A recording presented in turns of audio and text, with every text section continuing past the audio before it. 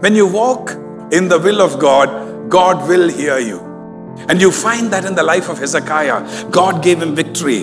And one day, he went through a bad time. He discovers he's falling sick, and they figured out he's going to die.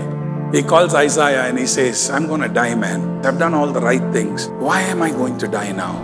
Isaiah said, no, I'm going to pray for you. God's going to heal you. He said, I want to prove from God, God's going to heal me.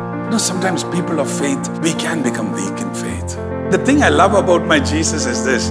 In our weak moments, he doesn't kick us out. Our God says, I started with you. I will strengthen you.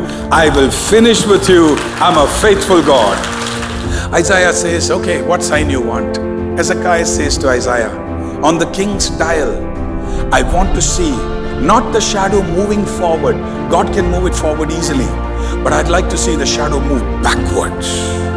40 minutes shadow moves back. You know, your God and mine is able to change anything. Anybody can become a Hezekiah because your God doesn't change. He's the same yesterday, today, and forever.